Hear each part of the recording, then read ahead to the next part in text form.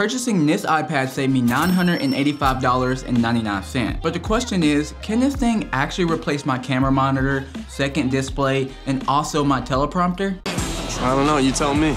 In the past, from my experience, the iPad mini has always been used for note-taking, a sketchbook, or a streaming device. I mean, doesn't that sound pretty fair? Before the new one came out, I would say that you probably saw this mostly in kids' hands so that they wouldn't bother their parents. So August 2022 rolls around and I am ready to purchase a bunch of different gear to use for my different shoots. Now, one of the things that I was looking for was a monitor to work better with my Sony FX3, as I had just tried out the Blackmagic 12G Video Assist and didn't like it at all. So after selling that monitor, I put the Portkeys LH5P in my Amazon cart and I was saving up to buy that monitor. Now, the reason why I specifically wanted this monitor is because it could actually control my camera settings. So I was very ready to purchase this monitor for $399 because I really thought that it would speed up my shooting process whenever I'm out shooting in the field. Now, another thing that I had on my list is an external display. While traveling and even while working from home, it's very nice to have extra real estate where you can move things around on the screen. And so I was gonna go with the SideTrack display, and I was very happy with that purchase for $329. Now, the very last thing that I had on my Amazon cart, which was the most expensive,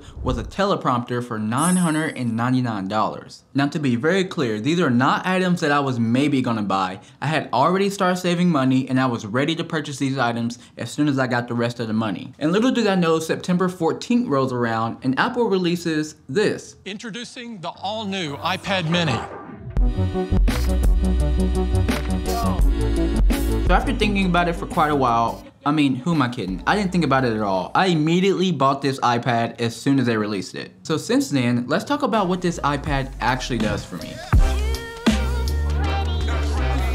This iPad comes with such an incredible display that I couldn't help to think how better of a camera monitor would it make. And so after just a little bit of research, I found an app that would work perfect as a wireless camera monitor for my Sony FX3. Now, not only does the Monitor Plus app give me access to all my camera settings, but it actually has features that high-end monitors have. So you get things like LUT inputs and false color, and the list really could go on and on. So using my quick release system, I attach this iPad to the top of my camera, and I have a very fun time shooting with this monitor. And now that it actually matters, but it looks super nice because you don't have any wires running to the iPad to display an image. So whenever I'm out traveling from state to state or even to a different country for a shoot, it's super nice to have this iPad as a second display. The colors are very accurate and the screen actually gets pretty bright. And again, I don't need any cables to connect to this iPad to use as an external monitor with my MacBook. So that means that it makes for a very quick and easy setup whenever I'm at a coffee shop editing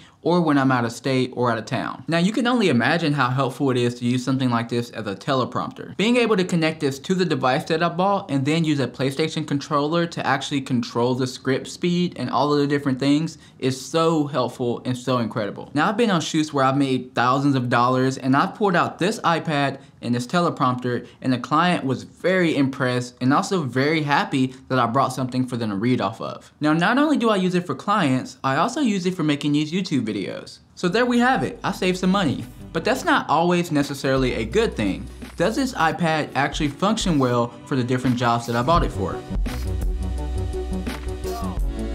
Now, as a camera monitor, this thing is incredible. I really couldn't ask for anything better. At first, I was having some connection issues, but then Sony released an update for the camera, and then the Monitor app released an update which made the connection issues become less and less. Now, as far as using this as a second display, I don't have any issues at all. And if I do have any issues where the iPad isn't coming up as an option, then it's super easy to plug in a Lightning to USB-C cable into my computer, and then I'm able to use this as a monitor. And using this as a teleprompter is also very helpful and so incredible. Now, the only thing that I would say about the teleprompter is if you're gonna buy the same thing that holds the iPad, then I would recommend that you don't use that app and you use this app instead because it's so much better. So at the end of the day, this iPad actually surpassed all of its previous use cases and became an actual filmmaking tool for me. Not only does it save me time and money, but I actually have a very fun time using this. Not to mention, I can still use it for all the other things that I mentioned that iPads are usually known for. If you're interested in knowing how well this iPad actually works paired with my Sony FX3, then check out this playlist right here and subscribe because I'm going to be releasing that video very soon.